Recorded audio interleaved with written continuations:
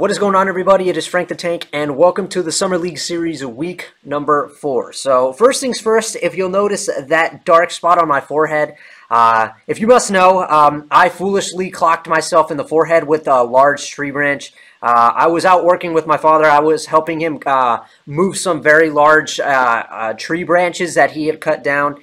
And while I was trying to move this one tree branch that was lodged into a bunch of other tree branches, I tried to get it unstuck. I tried to dislodge it, and that specific tree branch wasn't as stuck as I thought it was.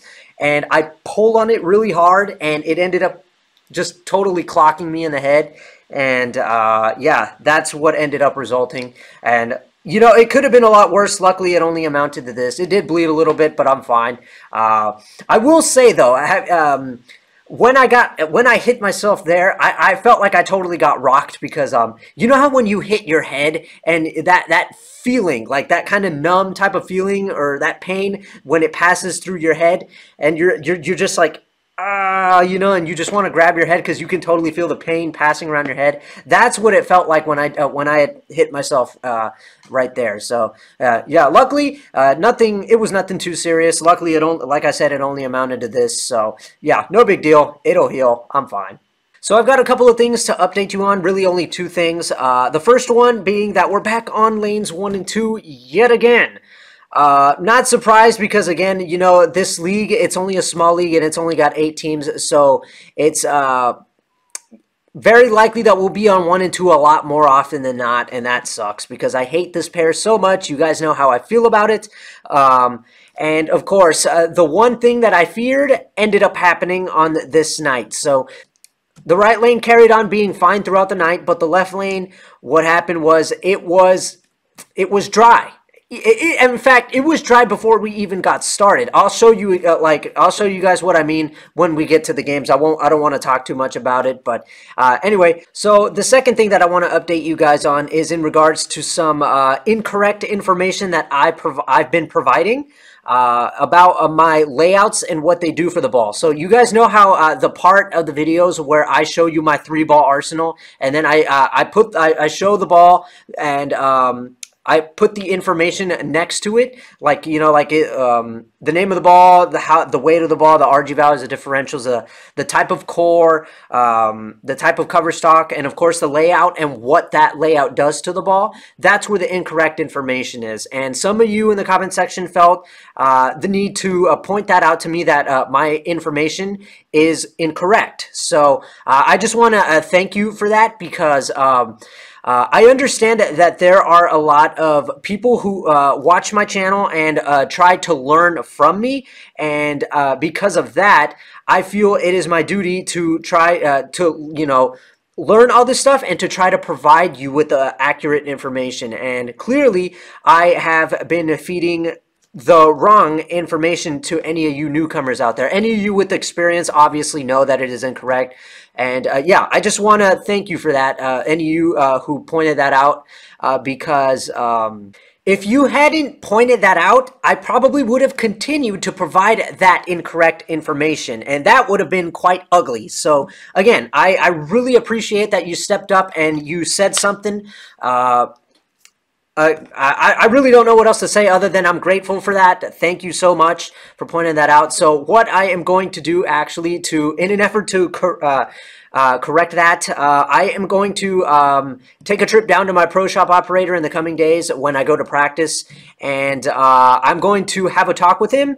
And I am going to ask him in great detail what these layouts, every layout that I have, I'm going to ask him in great detail what these layouts do, so that way I can provide you guys with the correct information when it comes to the layouts. Because again, I know there are a lot of you newcomers out there, and I really would hate to be the reason that you guys have been fed the wrong information and you go about something later on in bowling with that, you know, that's something that's incorrect. So I'm still learning. You know, I haven't figured everything out. I know to some of you out there may think that I have everything figured out. I don't. I'm still very much in the learning stages. There's still very much that I have to learn. The fact that I had that layout information incorrect is just a sign of that. So one more time, I know you're getting sick of it. I thank you very much to those of you who stepped up and told me that the information was correct. So I just really wanted to let you know that. And I don't know, maybe later on when I am editing this video, I might have the correct information. I'm doing this actually beforehand, but probably starting with this video, I might not show the information on the layout simply because it's a work in progress.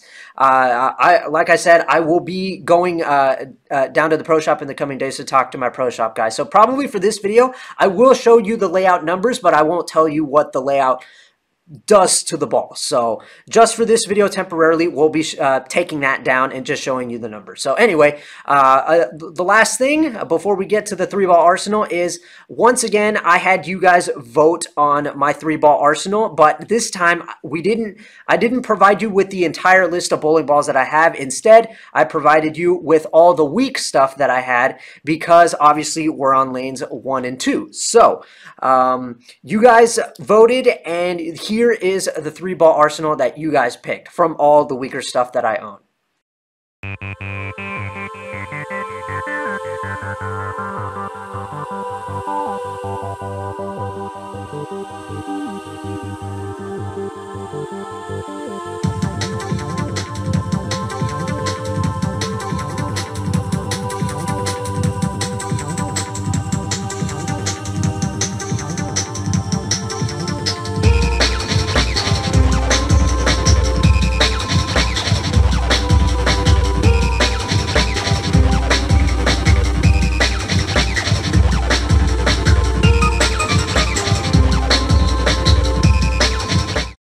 Alright everybody, so here we go as this practice session, this 10-minute practice session comes to a close.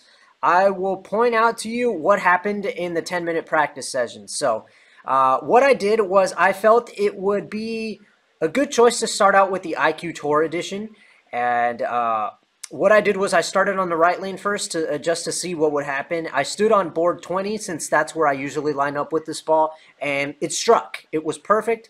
And then I moved to the left lane, did the same thing, stood on board 20, played the exact same line like if I were on the right lane, and it went Brooklyn. And instantly I thought, oh dear God, this lane is going to become a nightmare throughout the night. If, like, already, I wasn't the only one too. I watched as a couple other people threw their bowling balls down the lane, and same thing was happening. So I knew instantly that this was going to be a problem. So here we go on the right lane as I start the first frame with the IQ Tour edition again, because of what I saw in practice. And see that? That is exactly what I saw in the 10-minute practice session.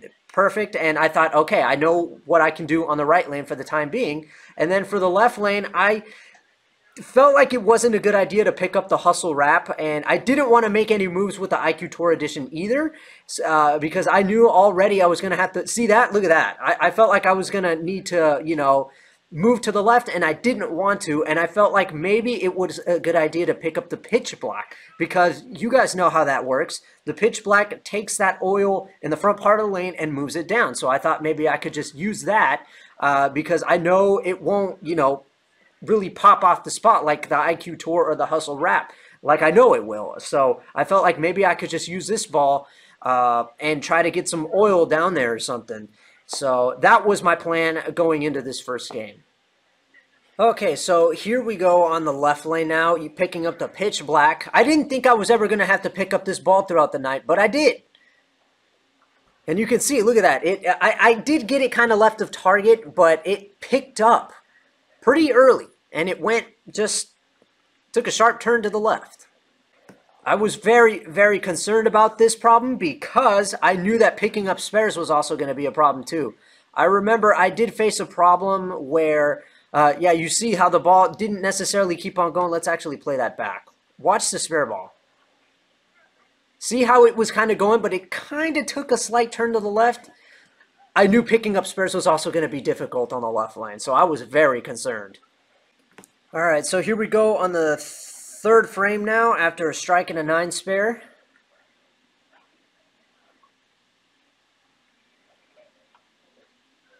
That one was a little left of target. Now, the speed looked just about the same. I couldn't tell, but that one was definitely a little left of target, and as a result, already a big 4. All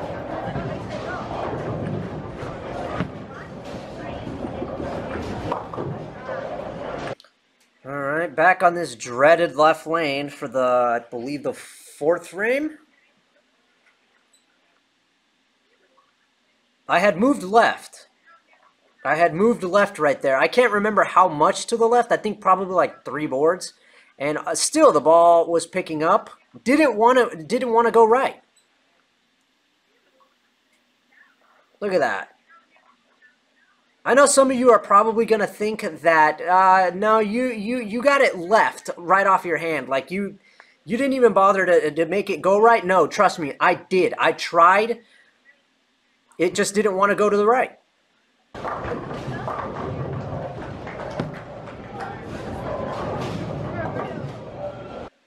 Alright, so after a 9 spare on the left, we go back to the right for frame 5.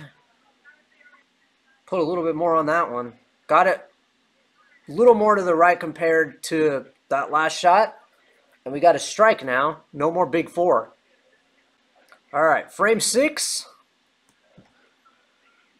I continued to move left, actually. That was a bad shot on my part because I didn't know it in that like very moment that I let go of the ball. But you could actually see that I kind of got it to the right a little too early. See that? Already I'd set it up to go there when I probably should have gotten it a little to the right, a little further down, if that makes any sense. The ball rolled slowly into what I believe is, yeah, the head pin.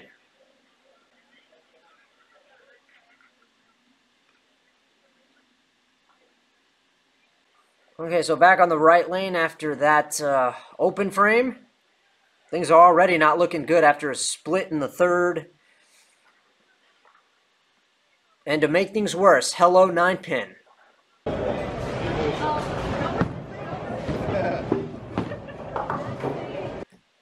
All right, back on the left again. Looked like it was to the right a little too early again, but at the same time, isn't it kind of looking like the ball caught something to make it just, you know, that is really strange to me.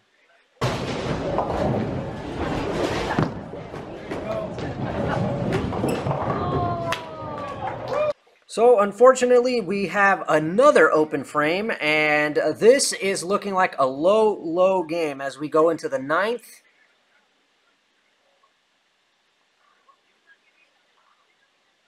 Not a bad shot. I remember in that moment, I was thinking, oh God, is it going to leave me another 9 pin? That looked a little bit left of target. It didn't look like I got it as right as that one other shot where I struck on the right lane. All right, so here we are back on the left lane now for the 10th frame. Sucks that I have to finish out the game on this horrible left lane. And I forgot to also mention that I kept moving left. Just kept on going. At this point, I think I was like on board 23 or something at this point. And that shot right there had me thinking, okay, I think I got this pitch black to the pocket now. Even though that didn't look like a very convincing hit. I left the 9 pin, and that had me thinking, okay, maybe I just need to move a little more to the like a board to the left or something. And I didn't notice that could have actually been a split, should have been a split, but I got a little lucky. But then this happened. You see what I'm talking about? Did you see that? The amount of friction that is building up down there. Look at this. Right there, the ball picked up and just, you've got to be kidding me. The crazy thing was that I had actually moved a couple boards left from where I usually stand when I'm picking up that 9 pin, and it still didn't work. So, again, I was thinking to myself, oh, good Lord, I'm going to have to work extra hard to try to pick up spares. This is going to be a fun night.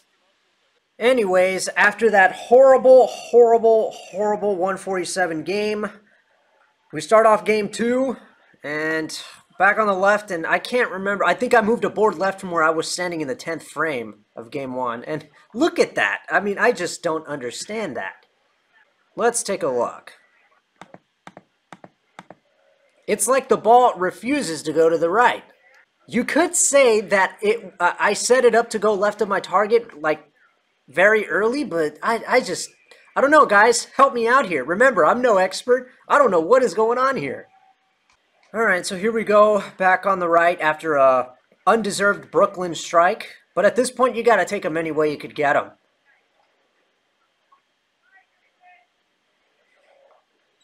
That shot was terrible. I literally, you could even tell at full speed that I did not put anything on that shot. I set that thing up to have like very forward type of roll. So yeah, for this particular spare right here, I didn't have it in me to pick up my spare ball, and I learned something from this right here. Take a look. I picked up my IQ Tour Edition, went up the boards, let it hook in, and I got it. And it was from this that I realized, you know what? I think I'm going to pick up this spare like this from now on. I believe that's the 1, the 2, and the 8. And, you know, it's a lot easier, you know? Why try to, you know, risk getting an open trying to use my spare ball? It's unnecessary. I'm not gonna lie, it's probably something that I should have done a long time ago, because I used to pick up my my spare ball for that kind of thing. But here we go with the pitch black again, even more left, and there's the 9-pin again.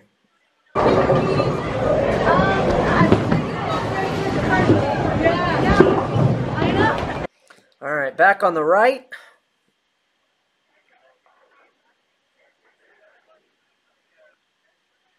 Messed up on that one. And it cost me.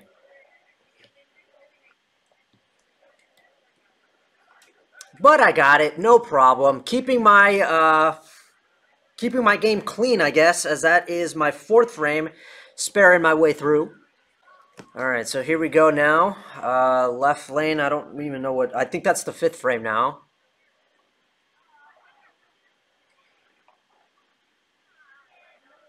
Yeah, at this point, I was just lost. I didn't even know what to do. All right, so here we are back on the right lane. And after everything that just happened, I decided, okay, now we can pick up the hustle wrap.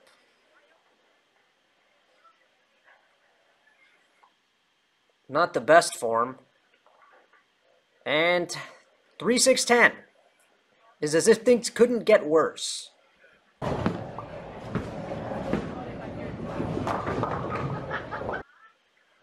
All right, so on the left lane, I continued with the hustle wrap. I put the pitch black back in the bag. I felt like that was enough of the pitch black, and I knew I needed to make quite a move left. You can see where I'm sliding too. Look at that. You can just tell, you can see that that ball is picking up very early. I mean, another indication. I went Brooklyn. All right, so me being so caught up in what I was doing, I totally did not realize that the camera had shut off. Because, need I remind you, my camera only records a 16-minute video, so once it gets to 16, it stops recording and the camera shuts off. So I didn't realize that happened, and I'd missed the strike that I got on the right lane, so we got to skip to the next frame and go to the left lane. Just look at that. I mean, it's insane. How much more left am I going to have to go? Here is another great way that you can see how much friction there is down lane. In that spot right there that I pointed out. Look at that. How can the spare ball hook that much like that? All right, back on the right. And I'm honestly lost at where we are. I think this is a 10th frame now. And that shot right there was to the right way too early. And as of course I go Brooklyn. And as much as I didn't like it, I was also thinking to myself, well, at this point, what does it matter? I mean, because of how bad this is going, I got to take them any way I could get them. Okay, second shot, 10th frame. That's better. That is so much better. Finally, a proper strike. Okay, last shot. Can we strike out? Put a lot of juice on that one. And it made it. Struck out, and we got a 186. Not great, but, you know, considering that 147, it's an improvement. Okay, guys, final game of the night, and I didn't make any changes. I continued with that hustle wrap. Messed up on my form there. Too slow. I could tell it was a lot slower than my previous shot, and as a result, we have a very difficult split to deal with. Okay, guys, take a look at how insane this is. Hustle wrap, and look how far left I am now. And it still goes Brooklyn. I mean, you could say ball speed was probably a little slow. I could have been a little quicker, but, you know, I don't know, man. That right there is insane. With the hustle wrap, a low performance symmetrical ball with the pearl cover. I mean, that is dark code territory right there. All right, so here we are back on the right lane, working off of that strike that I got in the second on the left. Didn't like the form at all. That one seemed a little slow too, and it also up to the right just a pinch too early. If I'd have gotten it a little further down, it probably would have made it to the pocket.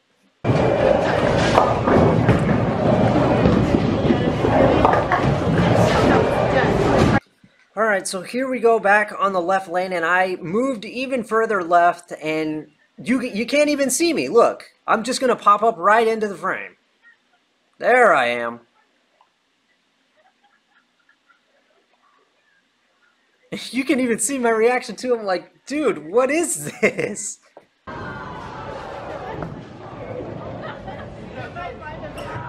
Yeah, my spare game has just become an embarrassment tonight. It's just horrible.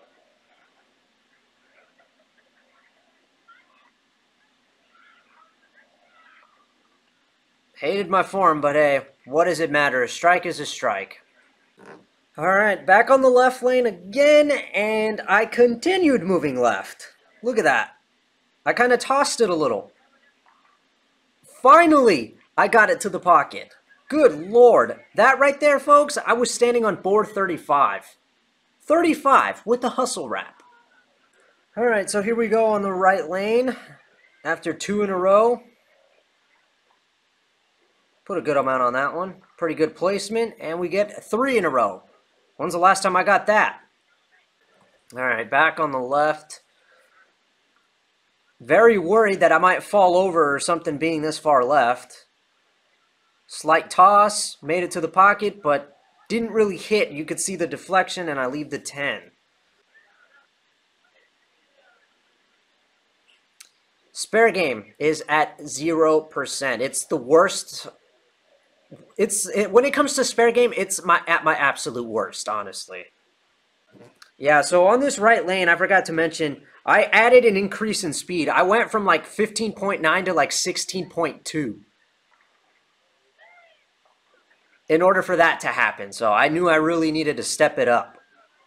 All right, here we are in the 10th frame, and there's one thing that I've learned is that I have not practiced enough playing that far left. I definitely got to do that.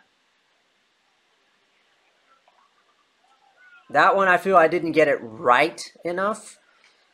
And I knew that picking this up was going to be no easy task, considering that the friction is even, the high amount of friction is even making the spare ball hook. I mean, look at this. That was probably the one and only time I was glad there was that high amount of friction. So can we get that one final shot as a strike? Oh, fell off on it. But I got it there. I somehow managed to get it there.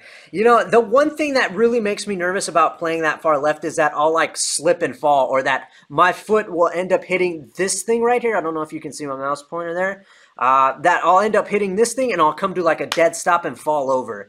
You know, I get real nervous about it. And I feel like sometimes you'll like stick here because I feel like I have this thing in my mind that they only... whatever it is that they put on right here in these on the approach is, I feel like whatever they put that allows us to be able to slide, I feel like they only put it here. And if you're like way over here, you'll like stick because they don't put it, but they actually do. They they cover that in the entire thing with whatever it is that allows that approach to be, slippery enough for us to slide with no problem. So yeah, I just have that. I've got to get that out of my head, and especially when I'm on this pair, and that's part of why my form was so awful, especially when I was playing this far left. But honestly, this is a terrible night. It's one of the worst. It's, if not the worst. I mean, if we take a look at the summary, you're going to see, based on the stats, that this is actually my worst night. Okay, so looking at the summary for week 4, you can see it is officially the worst I've ever played. Game 1, we started off very, very badly with a 147. Game 2, I thought things were going to be a little better because I brought it up to a 186, but it didn't get any better thanks to that left lane. I mean, I know I sound like I'm making excuses, but good God, part of that was my fault. I did make some bad shots. And yeah, we only could get 172. And I think this probably marks the first time that I failed to get a 200 game out of all 3 games, at least once. So that totally sucked. But I knew it had to happen eventually. And yeah, for week 4, we have a 505 series. That's 168 average if you add those 3 games together. And that is just pathetic.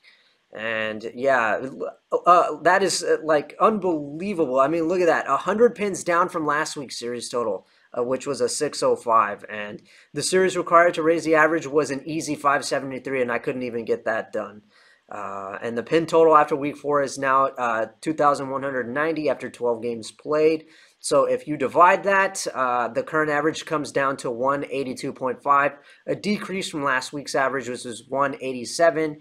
And obviously, my highest game and highest series continue to stay the same based off of this performance. And, well, the good news is that for next week, we're going to be on lanes 3 and 4, which I know are not as bad. So thank God for that. I mean, I just hate 1 and 2. But I did learn something from this.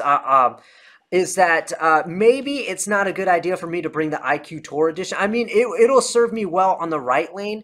But what I'm probably going to do next time is I'm going to pack the pitch black. I'm going to pack the hustle wrap because of how good it does. But for that left lane specifically, I'm probably going to bring my high road, which I have drilled at 60 by 0 by 0. And I'm not probably going to bring it. Sorry, let me correct that. I'm going to bring it because if there's one thing I know about that ball is that it's just pure roll from beginning to end. It doesn't totally pop off the spot. And yeah, I think that's what I'm going to do the next time. And it's definitely a good ball for the kind of thing that was going on that left lane because the way it works is, for those of you who don't know, that 60 by 0 by 0 layout, it puts the pin right on my axis point. So that ball will not like totally pop off the spot. It's just pure roll from beginning to end. So that's what I'm going to do next time. So the pitch black, the hustle wrap because of how it was playing, and that high road for the left lane. So yeah, that's what we're gonna do. So I'm sorry that this is that this is what you guys had to see. I mean, I for the life of me cannot figure this pair out. But mark my words, I'm gonna figure this out. I mean, I'm not gonna give it up. And yeah, that's really it. So now we move forward to week 5, where we will be on lanes 3 and 4, right next to 1 and 2. So hopefully I can really make up for this and, raise my average, because Lord knows I really need to get out of the 180s and back into the 200s, because this is not where I belong. So anyway, that was week 4. And yeah, I've really got nothing else to say. So I'll catch you guys in week 5.